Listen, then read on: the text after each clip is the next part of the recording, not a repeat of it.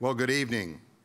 My name is Eric Barker. I'm Dean of the Purdue College of Pharmacy, and it's a pleasure to welcome you this evening to yet what is now becoming a sort of a tradition around here, but we're beginning to wrap up. This is one of the final Ideas Festival events as we are wrapping up the 150 years of Giant Leaps celebration here at Purdue University. Tonight, we have the pleasure of welcoming Dr. Guoping Feng to campus. Dr. Feng is the Poitras Professor of Neuroscience in the McGovern Institute for Brain Research at the Department of Brain and Cognitive Sciences at the Massachusetts Institute of Technology. He is also an institute member of the Broad Institute at MIT and Harvard, and the Director of Model Systems and Neurobiology at the Stanley Center for Psychiatric Research at the Broad Institute. Dr. Feng studied medicine in Hangzhou, China, and then completed his PhD training at the State University of New York at Buffalo, and postdoctoral training at Washington University in St. Louis. Prior to joining the faculty at MIT, he was a faculty member in the Department of Neurobiology at the Duke University School of Medicine. Dr. Feng's research is devoted to understanding the mechanisms regulating the development and function of synapses in the brain and how synaptic dysfunction may contribute to psychiatric disorders. Using genetically engineered animal models, Dr. Feng's laboratory combines cutting-edge technologies and multidisciplinary approaches to unravel the neurobiological mechanisms of neurodevelopmental and psychiatric disorders. Dr. Feng will be making a brief presentation, and then I will join him on stage for a brief conversation and dialogue, and then we will wrap up the hour by inviting you, our audience, to provide some questions. His Ideas Festival question and theme of his presentation is, what if breakthrough technologies could make us smarter? Please join me in welcoming Dr. Guoping Feng to Purdue.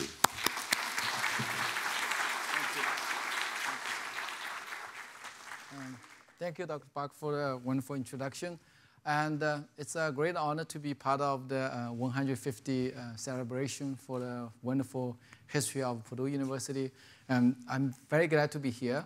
I toured the campus and had a wonderful time meeting with many extremely talented students and the faculty members. So the day so far is great. As long as I don't screw up this last part, it will be a wonderful visit. So I'm trying to do my best.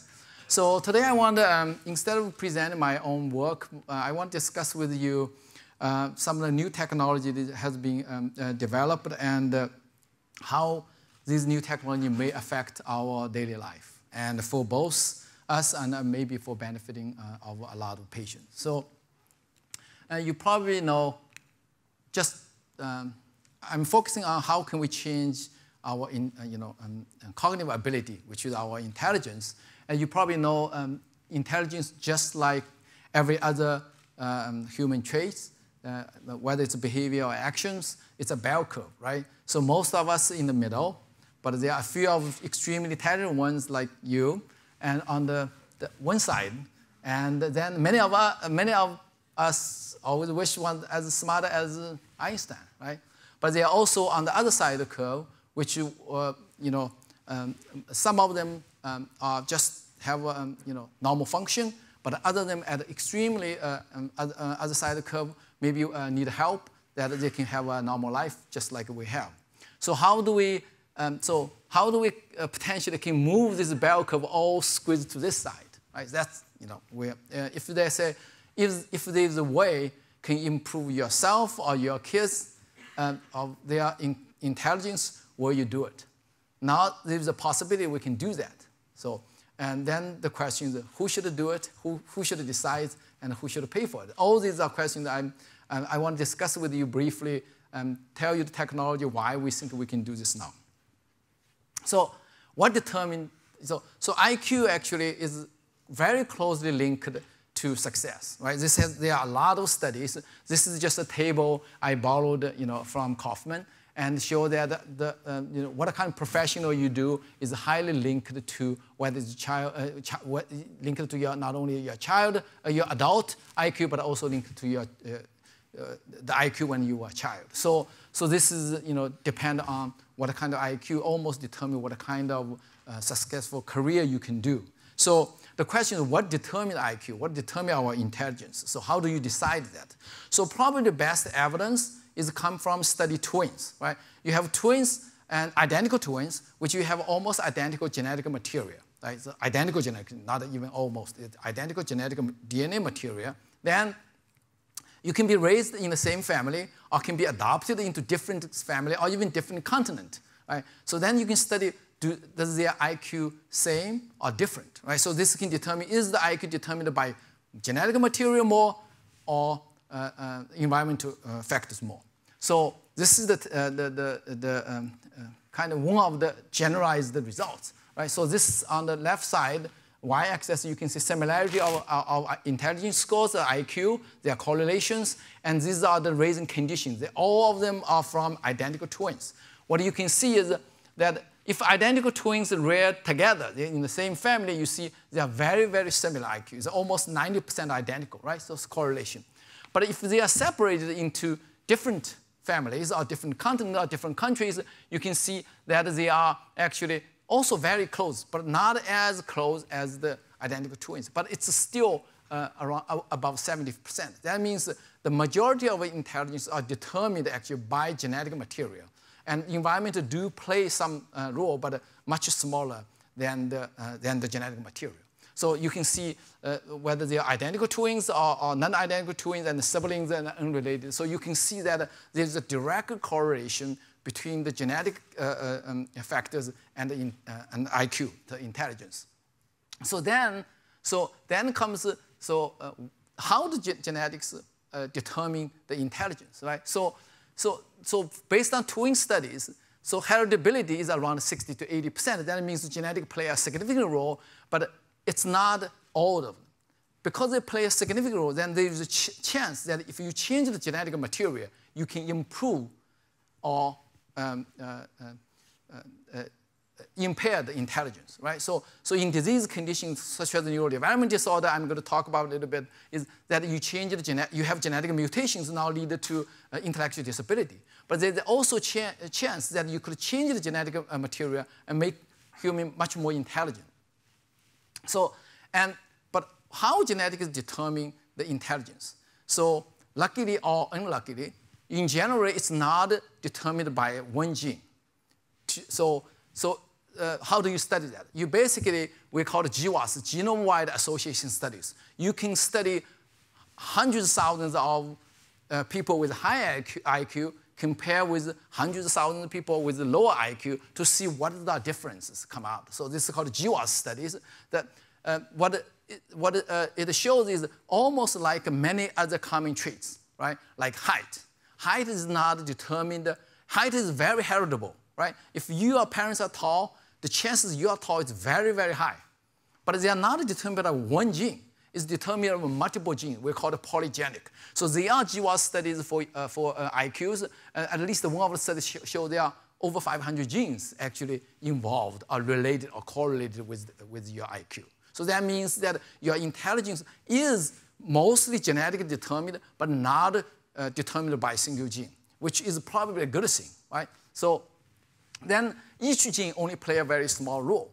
So that make a challenge for how do we change the genetic material, make humans smarter, right?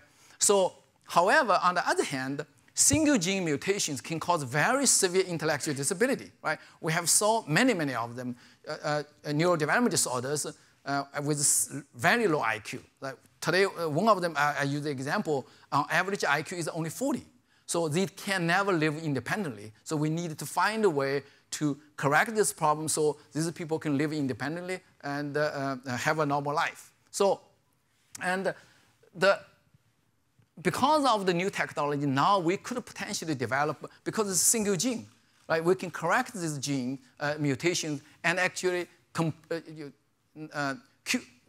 dramatically improve or even cure this intellectual disability and really change people's life. So because of this genetic engineering, it could be basically part of daily life now, whether it's treated patient or improve the intelligence. So what is the new technology? So the new technology you probably heard, at least some of you already heard, it's called CRISPR technology. Basically, it's a new type of genome editing technology. The idea is that this is basically a system used by bacteria to destroy viral DNA, right? bacteria, bacteriophage, which is a virus to kill the bacteria. And whenever they inject the DNA into the bacteria, bacteria will take some of the DNA, integrate it into their chromosome. So next time, if it survives, next time you come, I know I'm going to destroy you. So these are the systems that we can now have been developed to use to manipulate the mammalian genes. So the idea is that you have so this is called CRISPR-Cas9. The Cas9 is a nucleus. It can cut the DNA. So because the virus DNA coming and incorporated into the bacterial DNA, bacteria actually remember it. So next time, if the virus comes again, the virus will, the bacteria will release a piece of DNA, the RNA, and use it as a guide RNA, guided basically the Cas9, the nucleus, to the viral DNA and cut it. So that will destroy the virus, right?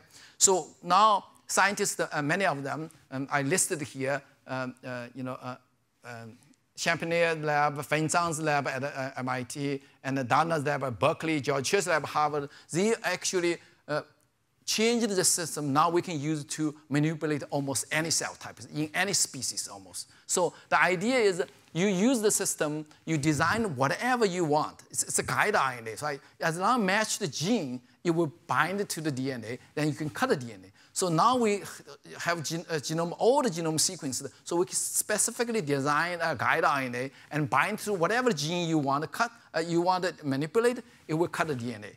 Now that gene is cut, your cell will try to fix it, right? So that's how we get UV irradiated. You go to a beach, your DNA is probably damaged in some cells, but you don't get a cancer because your cell is always trying to repair it. And most of the time, repair perfectly. So, however, occasionally they make mistakes. Once they make mistakes, you will have cancer or you will have other problems or cell may die. So in this case, basically you will have a mutation.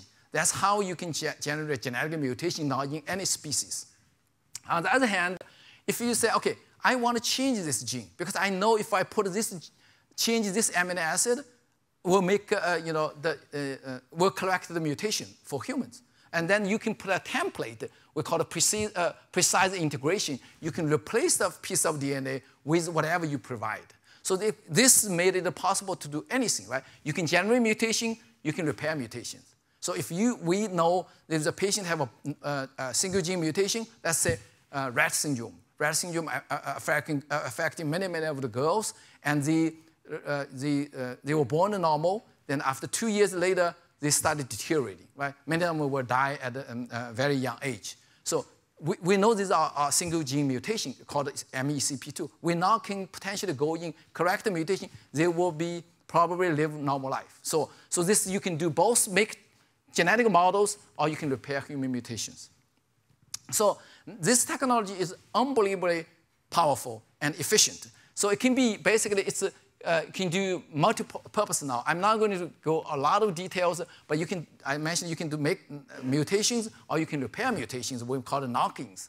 But the most important thing, it's highly efficient. It can use almost any species. You can use animals, plants, even humans, right? So many of them may have multiple, let's say intelligence is determined by 500 genes, but maybe there are 5 genes very important, and if you change it, you can slightly move the bell curve, right? So this system can multiplex. You can do 5 genes at the same time. So now it's possible. So this has been now it's only less than 4 years, so it's less than 6 years old actually, but it has been widely used, right? So some of the clinical trials are being started to try to correct some of mutations. And so give you a couple examples. One example is, we can now genetic engineering pigs as organ donors, right? So there are a lot of patients waiting for a long time for kidney transplant, right? So now the idea is you can actually modify the DNA in the pig that will have a match and will get rid of all the retroviral fragment in the pig DNA, which is detrimental to humans, and you correct it, then you basically can, every time you need, you can harvest the kidney from pig and transplant to the patient, right? So my joke is we can do any of these things. So in the future, when you're getting old, your organ can be replaced one by one by pig. You walk like everything in your body is a pig except your head is still human, right? So, but they are functional, right? No one can tell. And so the other really important implication, which is even more direct and more impactful, is for gene therapy, right? So there are many severe neurodevelopmental disorders. Many of them you probably know, and you probably encountered, or you have relatively related. These are patients who have very severe neurodevelopmental disorder. They are very low IQ, right? So they cannot live independently. And these are a very big problem for not only for the patient, but also for the family. So one of my main research goals is to try to find ways to help these patients because they really need help to be living independently. Now, these are many of examples, including Rett syndrome I mentioned, Fragile X, mental retardation, Phelan-McDermid syndrome, which is also very severe. Their average IQ is only 40. So I'm going to use Phelan-McDermid syndrome tonight to show what can we do to potentially in the future help this patient. And so their general feature is all these have very severe intellectual disability. Then they have many other problems, including autism spectrum disorders, seizure, sleep problems. And for these severe ones, actually, genetic mutation play a key role. Actually, now we already know, so at least 25% of them are caused by mutation in a single gene. And for single gene, we now can model them, and we now can potentially go correct them, right, with this new technology or with similar technologies. So because of single gene, we call it monogenic mutation. These are ideal for gene therapy. So in the next 5-10 years, you will see a lot of new gene therapy approaches to try to really cure this disease. I want to mention is, although these are monogenic, which means a single gene mutation, their pathology is yet generally not a single gene because each gene can affect many other genes. So it's almost impossible to find a drug that can correct all different pathways, all different processes that it disrupts. So gene therapy probably is the only way to really cure them.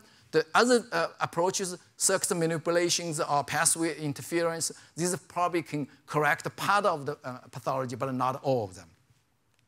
So I want to use Phelan-McDermid syndrome as an example. This is a mutation in a gene called SHANK3. SHANK3 is critical for build neuron-neuron interactions we call synapse, right? A neuron is very different, brain is very different from the rest of bodies. We have 80 billion neurons in the brain. We have trillions of synapses, they connect each other. Neurons do not function autonomously. They have to interact with other neurons to make circuits. So everything you do, every thought you have, these are millions of neurons involved to form a computational process, then end up have a results and have an output. So even lift my hand is a very complex neural circuits problem. And so these have very low IQ, and they really very intellectually disabled, so you need a lot of help. And so we want to see how can we study them, how can we help them in the long run. So these patients have repetitive behaviors because they are autism spectrum disorder, they have social interaction problem, they have sensory problems. Like sensory overload is one of the major issues for autism spectrum disorder. So we made a mouse model to start with. You can see they're repetitive grooming themselves, right? And they also have social interaction problems. So if I can have this video played. So you can see these are, on the left side is 2 wild-type mice, on the right side 2 mutant mice. For wild-type mice, their social is whenever they put 2 mice together, they basically sniff other mouses behind. That's their social interaction. It's very different from humans, but it's a social behavior. For mutant, you will see they even bump into each other. They will completely ignore, right? So now they stay very far away. You see wild-type, they are social with each other. They cuddling together, right? So I'm not sure this is related to human, but at least it's a very interesting biological phenomenon. What causes this? Why a single gene mutation can cause mice behavior so differently, right? So then there's another phenomenon we think is also very interesting. So these are 2, now the wild type is on the right and the mutant on the left. We just, in their home cage, we put a plastic ball in the middle, right? See what happens. This is a new thing, they never saw it before, and so you can see wild type is very interested. We explore pretty soon. They will go on top of it. And mutant, you can see when their head is getting close, they startle back. So that means their whisk touched it, they're very sensitive. They're afraid of this thing. Right? They never will play with it. Right? So this reminds us that this is called sensory overload. It's oversensitivity. Right? A lot of neurodevelopmental disorder patients, including autism spectrum patients, they are very sensitive to light, noise, all these things. So that's why they like, one of the reasons they like stay on the side and alone. So this is a good model probably to study why, now our studies show they actually have a hyperactivity in their sensory cortex, actually. Whenever they receive information, their neurons are hyperactive. So now we can find a way, you see the Y type is on top of it, they are never getting even close to them. So these models help us to understand how these genetic mutations generate that kind of behavior. So then the question is, although this behavior you can see in adults, these are all neurodevelopment disorders. If we develop a gene therapy or treatment, can we actually reverse it later on, right? There's a reason we call it neurodevelopment disorder because the development defect. So a lot of things when you develop afterwards, you cannot reverse, right? We call it critical window, right? So I have an accent because I didn't grow up here. I came 29 years old, so I already way past my critical period, so my English is not as good as anyone or my son who you cannot tell if you don't see him here he was my son, right? So the question is, how do you tell? How can we test what age we can treat a patient in the future still effective? So we designed genetic ways to test in mice first. So basically, we let the mouse grow like mutant. Then in any age, we can give a drug to restore the gene function, right? Just like gene therapy, similarly, and see what can you reverse, what you cannot reverse. So we did that. What we found is in adult, when these mice are 4 months old, which is complete adult, and then you re-express the gene, can you reverse anything? Surprisingly, in some of the brain regions, you can. So the top figure is the electrophysiology, look at the synaptic function, they are restored. The bottom is the structural function. Not only functionally you can restore, but structurally you can make new connections. That is very exciting, right? So you can make new connections. That means if whatever defect you have in this brain area, this is striatum, which is very important for motor and repetitive behavior, all these things, and you can restore them. Now, do they restore the behavior? Yes. So you can see this is, they have repetitive compulsive grooming their skin off, but after you turn it on, the hair grow back. The only difference is the hair grow back is white. This has something to do with the drug we induce for the gene expression. But they also restore the social behavior. And in the middle is the knockout. This is the Y type. You put the mice, let them choose whether they want to interact with the mice or interact with the object. You can see Y type like interact with the mice is the heat map, and mutant like the object. But once you restore the gene expression in adult, they now go back to interact with the other mice. So that means there's some aspect that can be restored even in adult. That gives us a hope. However, that's not the whole story. There are actually things you cannot reverse. So a lot of things you cannot reverse. For example, there are motor defect. This is we call the open field. You just let the mouse running around to measure their activity. You can see that the Y type on the top line, mutant and restored, no difference. So there are things you cannot. What you cannot? Anxiety you cannot. Motor defect you cannot. Also these sensory defect we call it novel object phobias you cannot restore. So there are many things you cannot restore them in adult. So now, what if I turn the gene on earlier, right? Before they become adult. This is turned on after 3 weeks of birth. And you can see many things that we cannot restore before, now you can restore them.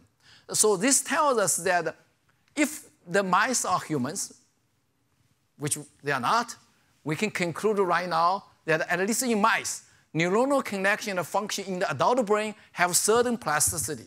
In certain part of the brain, they are plastic. Even you have developmental defect, we can still restore them in mice, right? But there are also critical development windows that people have studied for decades, that we know their language, there are many visual, critical windows. These critical development windows are key. There are many of them, once you pass the critical window, we cannot restore anymore. That means we really have to treat it as early as possible if we want a full restoration of function in neurodevelopment.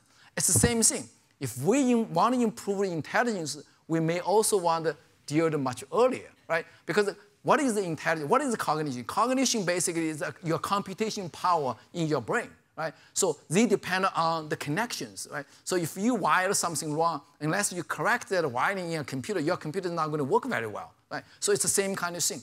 But your connection made during development, refined after birth usually. So that's critical period. You still has plasticity. After you pass that, you don't have that plasticity. So that's why the only certain part of the brain is plastic.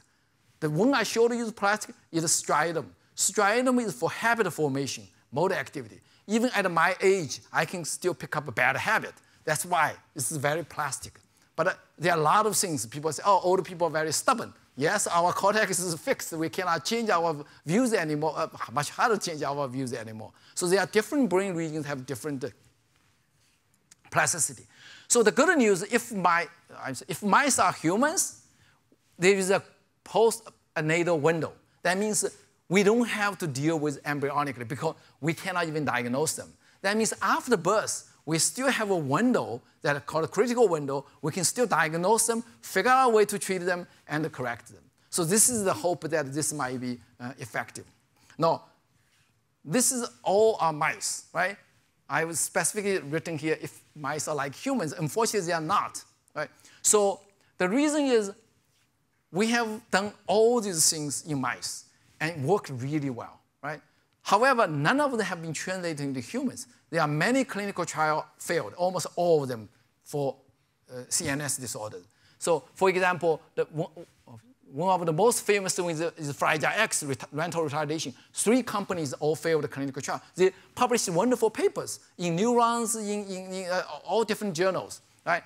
And Pfizer also worked really well in Huntington disease and also failed the clinical trial. The most recently, just next to our building in Cambridge, Biogen, right? So this worked really well in mice for Alzheimer's disease, failed. That failure overnight cost Biogen $18 billion. Their stock dropped $18 billion, still haven't recovered. So the joke right now is in the field is it's a great time to be a mouse because we can cure anything you have, so it's almost everything, right? So, but our goal is not to understand a mouse. Actually, we use a mouse as a model, try to help human. So what do? So that leads us to think we need additional models. Mice is always going to be a wonderful model. It's genetic manipulation. They are mammals, so there are a lot of things are conserved.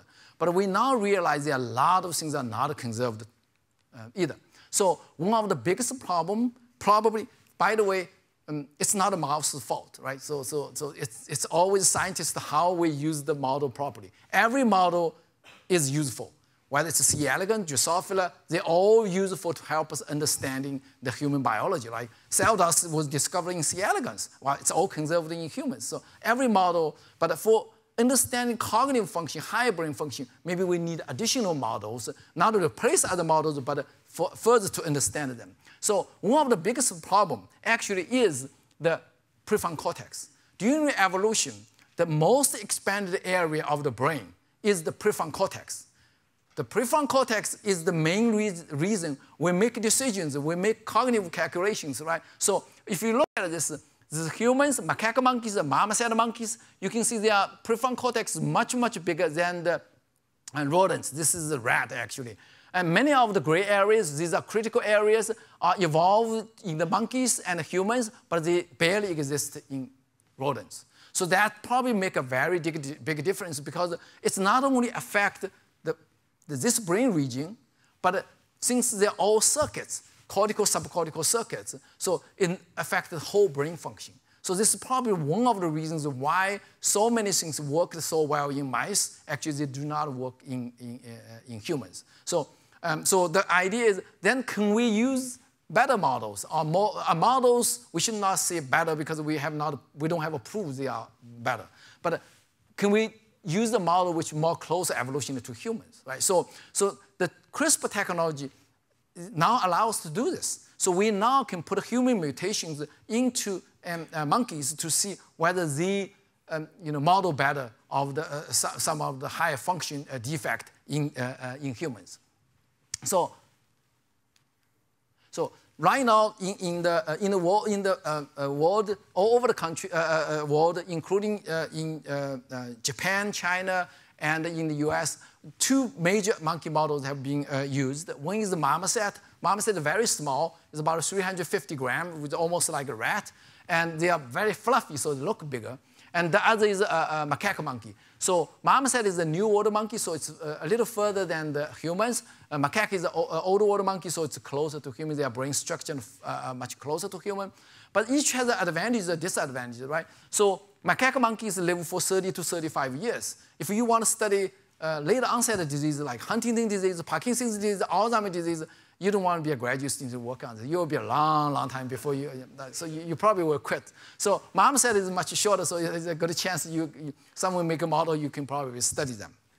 So we, with many others, we try to understand whether this model can help us to understand autism spectrum disorder, like social cognition, social behavior.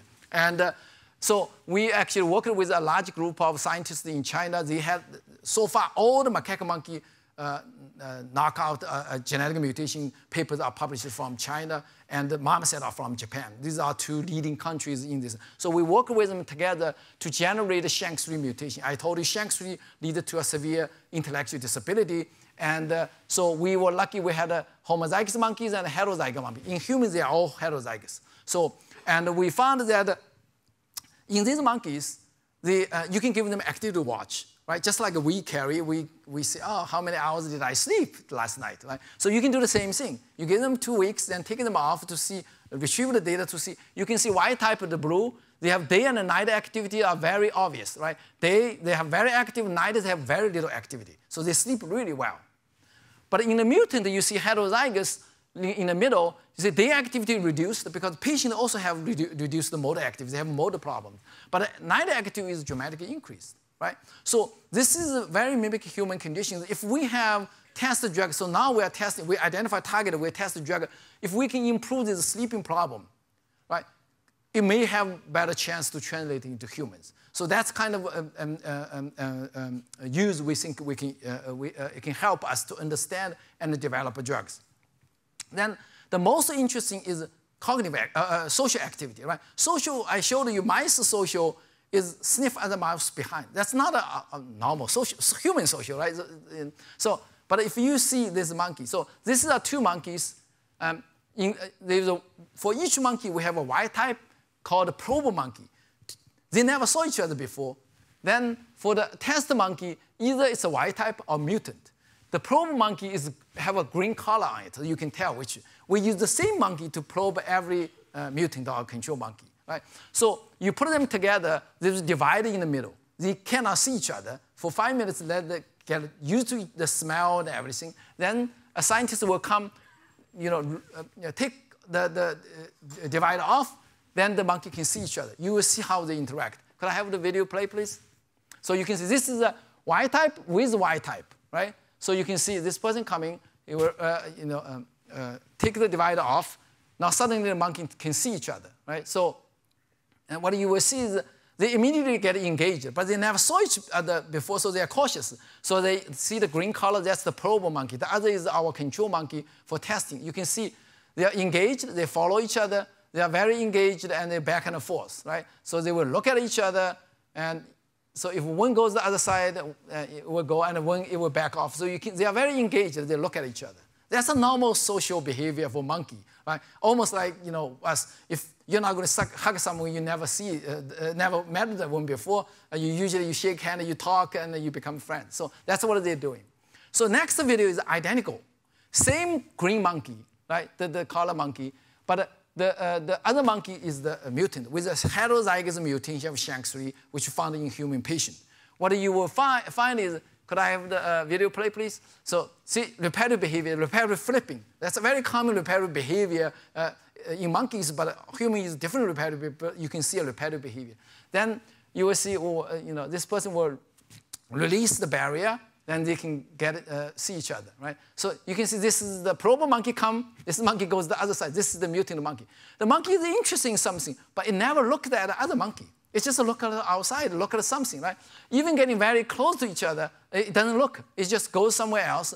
So actually, after a while, this wild-type probe monkey get frustrated, actually completely ignored, because it seems this monkey, this monkey is always interested in something, but never really interested as a monkey. We think this kind of social behavior, we can understand what is the brain circuits defect. See, when come, when go. So they never engage each other. Right? This monkey is not interested. This monkey, we know engage, we test with 10 different monkeys. So you can tell that there's a very significant difference between the social behavior. And this social behavior is much closer to what we think is the human social behavior compared to the mouse sniff other mouse behind. So if we can correct this problem, maybe there is a better chance that this can be translated into humans. So this can really help us. So, and then because their structure is so similar to humans, so we can actually do functional MRI to see are there biomarkers, their activity changing in the brain. We actually found a very significant difference between wild-type and mutant monkeys. So this could potentially, these are non-invasive, right? For humans, we do the same thing. So this can be translated into humans to see whether human patients also have this kind of defect in their neural circuits in different brain regions, including thalamus, striatum, sensory cortex, visual cortex. If they do, then this can use a biomarker. Did our treatment improve this basic function of the brain? So these are macaque monkeys. Now, with their help, we now have a large colony at Broad and MIT. So the marmoset work we do all at MIT. Now we have Shank3 marmoset now. We just generated mimic a human mutation. We only have one monkey, so we have to wait for the second generation before we can study it. And these could be help us doing genes, test gene therapy, test drug treatment, and like you are very close to Eli Lilly. I heard they are going to shut down the neuroscience program, research program, actually, I just heard of it today. And the reason is not, there's no market, they are not interested. The reason is they did so many years and worked so well in mice. None of them worked in clinic, so they cannot afford to keep doing these failed things. So we're hoping this kind of thing maybe will generate a new interest, investment into, because we have a lot of neurodevelopmental patients, Alzheimer's disease patients, Parkinson's patients. We need help. So we hope this kind of study will help us to improve the development of the treatment. So, and these monkeys, we have automated behavior tracking. These are much faster than, so computerized machine learning program. So we work with a lot of AI people at MIT to develop this system to automatic tracking. So we don't have to ask MIT undergraduates to watch hours and hundreds of hours of videos to score for us. So computer can do this kind of work now. So now we're mostly testing their gene therapy approaches and drug development for these models. And so now the question is, if we can use it in monkeys, can we use it in humans? Yes, people already showed that the CRISPR technology, not only can you make a mutation, correct a mutation in monkey, you can actually correct mutation in humans. This was done by Oregon Primate Center. They actually use Health Science University and Primate Center. They actually use human embryos. You can correct human mutations. So if you can correct human mutations, then we can also change the human genes in normal people, make it better, right? So the question is, what can you change? We actually know if someone want to be athlete, you want a bigger muscle, there are genes to do that. Should we do that? So all these are become society questions and ethical questions. So I want everyone to think about this. It's not science fiction. It's real. Actually, we need everyone to involve to think about it. What should be done? What should not be done? Right? So, and there are many questions involved. There were several meetings discussed this. The technology, we still have problems because they have off-target effect. But this could be fixed in the next few years. What if we fix everything? It's perfect technology. Now what are we going to do, right? So they are targeted, and then who needs it? For genetic disease, actually there are very, very, very rare cases you need it. Why? Because we have perfect IVF technology now. You can always test the embryo, and before implantation, select the right one, implant. There are tens of thousands of babies born normal. Why do we need to modify the gene? There are only very, very rare conditions that if both parents are dominant, homozygous, dominant, or recessive, then it's become a problem. right? But these are really, really, really rare. In that case, you need to correct them. All other cases, you can always use the IVF to select the right embryo and implant it, no problem at all. So then the question is, can we use it to enhance human traits? There are many, many traits we want to enhance, right? So you want your kids to play football, want to be more athletic. You want to be kids go to Harvard, want to be more, high IQ, have a little bit of competitive edge. You actually don't have to change a lot of, significant magnitude of IQ. Small change can give you a competitive edge, right? But the question is, who has the right to determine? Because once you change the genomic DNA, it will pass along to the next generation forever, right? And the major problem is we actually don't know if you change a gene, what else will change, right? It could be a lot of things become worse, one thing become better. So how will we determine this? Without testing a human, you may never know. So, but if let's say everything's perfect, we can increase the intelligence. Who should decide? Who can afford to it? If it's really expensive, who can afford it? Then you have, these inequality problems, right? The rich is getting better. Then what are you going to do? You cannot compete with them anymore. So all these are society questions we should start to think about now, right? So these are not science fiction. These are totally possible to do, and it's actually not going to be in the far future. It will be in the near future, at least for gene therapy to help patient, to help intellectual disability patient. I see it within 10 years. And maybe 5 years will be in clinical trial. In 10 years, maybe there are a few of them will be developed in clinical use. So one of the best example is Alzheimer's disease. Now we know there are many, many factors that can contribute to Alzheimer's disease, but one of the biggest risk factors is ApoE. If you ApoE4, you actually, sorry, I've just given my, whoa. So I may stop in a minute. So ApoE4, if you're homozygous, you have very high risk of developing Alzheimer's disease. If you have ApoE2, you have very low risk. It's protective. Should we all go change the human race into ApoE2 homozygous? We can do that, right? Then we come very, very much delayed happening of Alzheimer's disease. There is a large study in Netherlands show 1,700 people over 100 years old, very clear mind, can do anything, and only one of them has ApoE4. All of them, all the rest doesn't have it. That tells you how strong this effect. Now we can change them. There are people actually doing that in the lab to test because it's not a gene. It's actually small fragment change between ApoE2 and ApoE4. So these are real questions we will encounter very soon in the society, determine what should not be done. And I want everyone think about this, and you should really get involved in the future. So MIT did a survey, MIT Technology Review did a survey. A few years ago, majority of us think in US think that if you want to change the baby just for enhanced intelligence, it's probably going too far. But slightly majority think that reduce the risk of serious disease is okay. So, and you can have your own opinions. I think society debate should be should be starting right now, and should not be determined by a few people or even a few scientists. So I'm going to start here. I can acknowledge many people involved in the lab. The monkey work actually is a large collaboration, and I'm particularly grateful to all the people, especially our donors, to support our research. Thank you.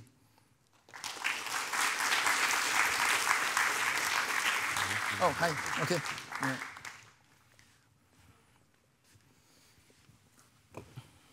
Well, lots to talk about. I suspect for many of the folks in the audience, the opportunity to see for the first time genetically modified monkeys was new. For some, it's a bit scary. And so, to your point, when science fiction talks about genetically engineering the superhuman race, what we're talking about is within a short period of time, we'll be able to do these things. And so from your perspective, what are some of the first things that we as a culture, as a society, really as a world society, need to think about it in terms of putting guardrails around the uses of these technologies? So that's a really good question. It's a tough question. Probably everyone has a different opinion. In my own opinion, is I think that it's really important to develop this technology for treating severe disorders. And I meet a lot of parents. They sometimes bring their baby 2 years old, 3 years old to my office. Just try to say, okay, whatever you do, please help my baby. My baby has Rett syndrome. It's deteriorating. Right? They have seizures all the day, and they cry all the time. I think these are the patients that we really can do. But there's also dangers to modify our genetic material. Right? You are not talking about drugs. You are talking about forever change the human DNA. And in one hand, it's kind of directed evolution, right? You make the mutation, you make it better. But better is, we think it's better. We actually don't know it will be better because every gene has multiple functions.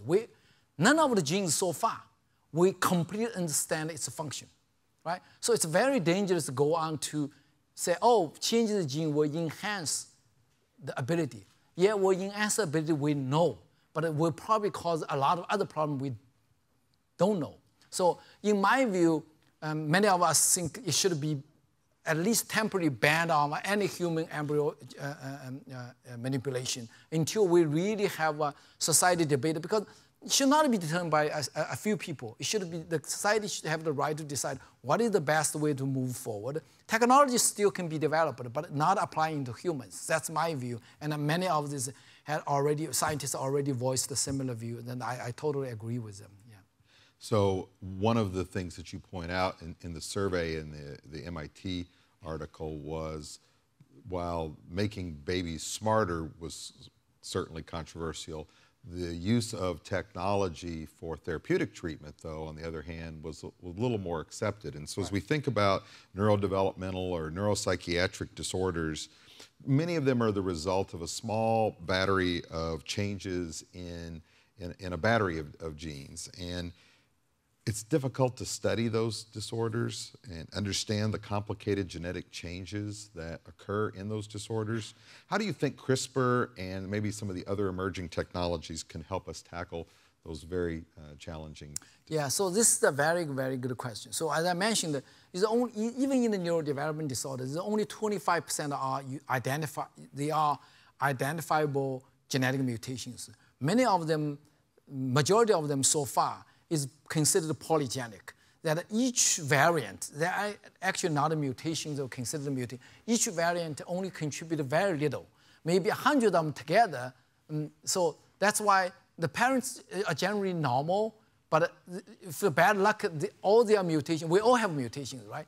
So pass on to the single kids, then that kid is in bad luck that disrupt to a certain degree that you have a neurodevelopmental disorder. So there are multiple ways right now to study them. Actually, what the people have done is using iPS cell technology, because you take the skin cell from patient, they have the perfect combination for the disease. You culture them, then you can use CRISPR technology to to repair or mimic some of the conditions to see which one play a key role. So I don't believe, even there are hundreds of mutations, I don't believe each one contributed similarly. So they are probably major contributors and minor contributors, but you just need them all together to make a very severe case. So there are now technologies that can do multiplexing. So let's say with this iPS cell-derived neuron, we found 50 genes are changed. Expression change. Can we just regulate 10 of them, and will they improve? The answer is probably yes, because the whole concept of the polygenic is you need everything together. If you take 10% away, maybe they are just much improved. because they don't have everything to make the patient clinically significant. So it is possible you don't have to collect everything, but you have to collect a whole bunch of them. And CRISPR technology is completely capable doing multiplex, even for 100. People have done hundreds of them at the same time to regulate the gene expression or correct the mutation. So that is a feasibility in the future. Of course, the more you put to change, the more off-target you will have. So that problem we have not solved. So I'm not recommending using in humans at all at the moment. I'm going to ask one more question, and then we'll open it up to questions from the audience. So if you have a question out there, we do have microphones on the sides of the stage, and I'll invite you up in just a moment. But I'm going to ask, how much more potential do you think the human brain has left to be explored? You know, there is probably an urban myth out there that we use just 10% of our brains, but do you think that we are indeed underutilizing our brains? And if so, do you envision any technology to help us unleash our brain power? Okay, that's a really tough question. So my view is, for most of us, we are not using all the brain power. Because what I think is, if you think about the difference between our capability, whether it's athletics or brains, right? So if you ask me play football, I can be crushed by anybody, right? so I'm, 1,000 times worse than the athletes? It's the same thing for brain power. So I think the best comparison is whatever on the planet we have found that the incredible capability.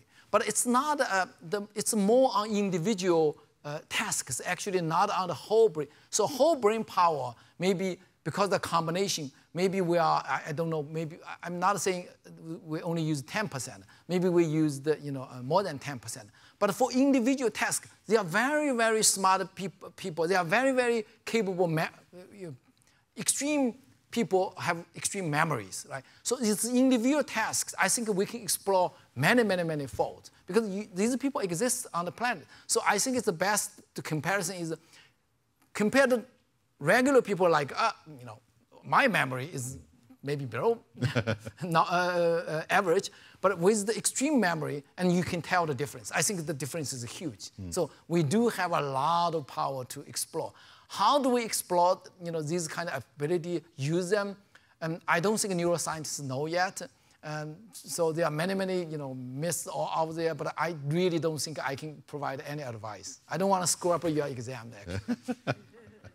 Well, I do want to open up the floor for questions from our audience. And so if you would, please make your way to one of the microphones to ask Dr. Feng a question or two.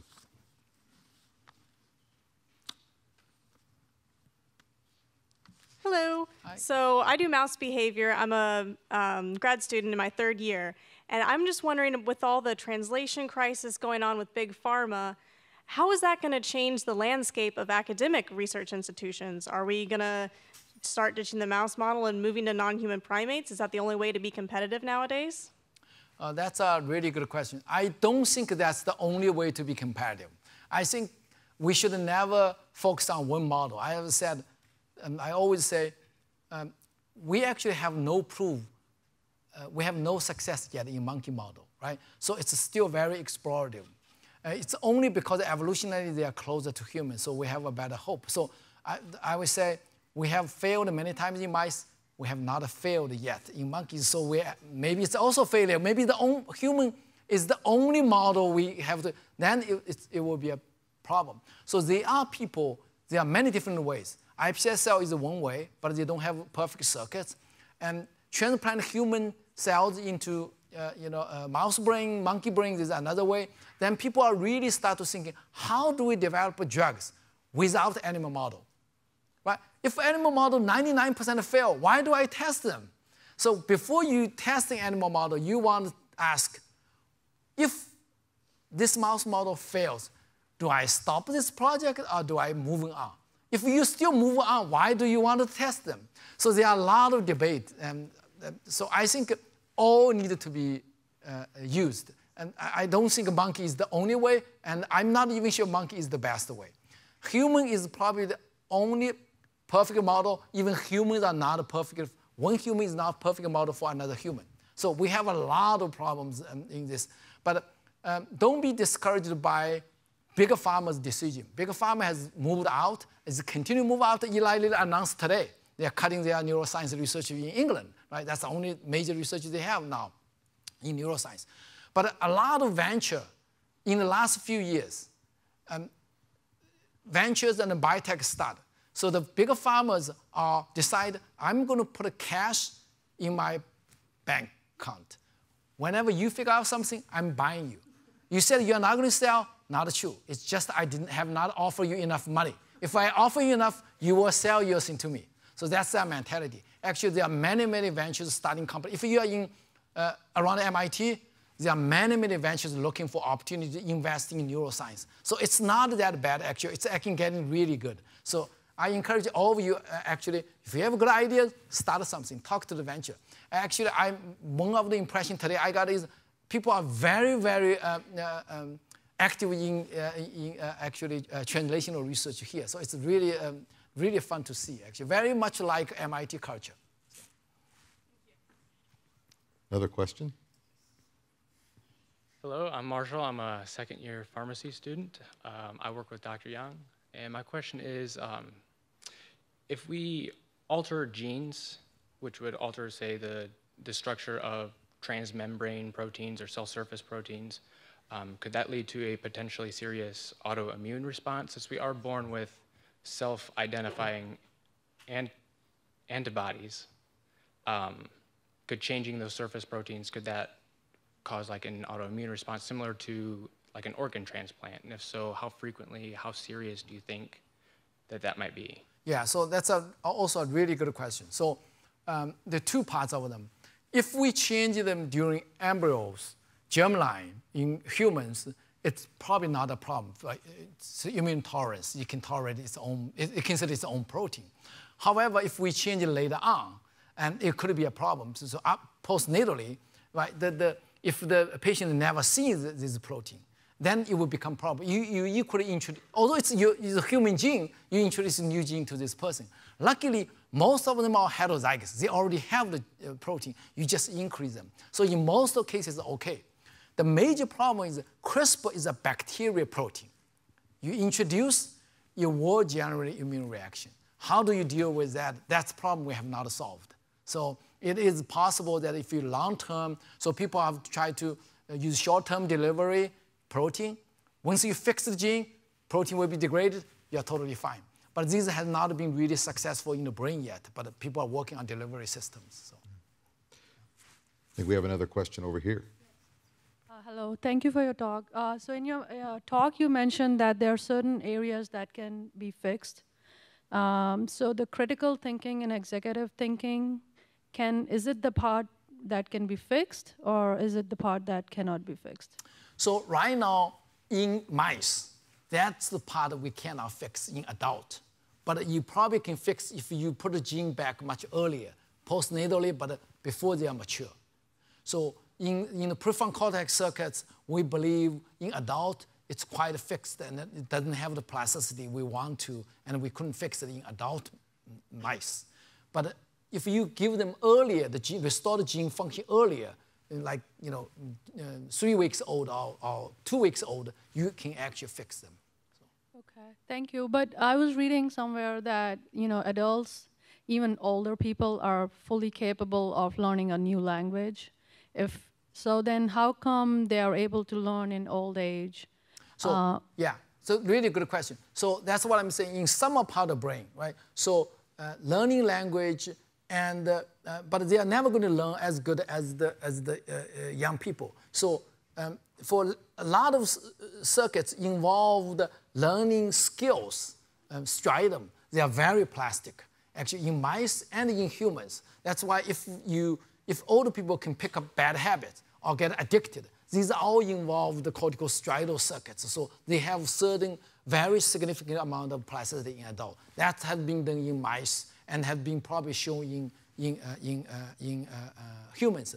For example, visual system, binocular vision, right? Binocular vision in people in poor country, they have cataracts. If you remove them before 10 years old, they perfectly have binocular vision because you all know if you study vision, the axon has to cross, they have to segregate, right? So, but that's the critical period. But if in adult, you take out the cataracts, they can see perfectly, but they will never have binocular vision. So the plasticity is gone. So in cortex, the plasticity really are limited. But in the subcortical area, they are very much active. So you're saying if somebody is what is considered an adult brain? Is 18, 19 an adult in brain? humans, recent studies suggest maybe after 25, you are much less plastic. So we have a long time too. So you are all plastic. Thank you. Well, one of the goals of our Ideas Festival here at Purdue for the past year has really been to provide our campus community the opportunity to go deep into some areas around science and technology, how it interfaces with society and culture. And I think you have certainly done that this evening with your presentation, Dr. Feng. Thank you for coming to Purdue. Let's join me in thanking Dr. Feng one more time. Thank you. Thank you. Have a great night. Thank you. Thank you. We have